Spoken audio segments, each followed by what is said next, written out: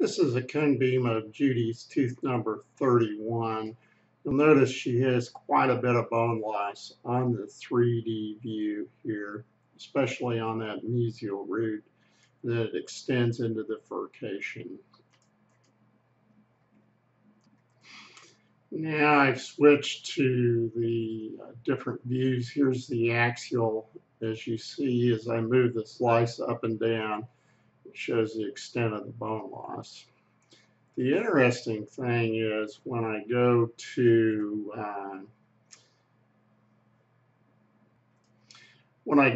the coronal and axial views and move the slices through, we see what appears to be kind of an oblique to horizontal crack on the mesial root, and it shows up in both the coronal and the sagittal views. So I believe that this tooth is cracked.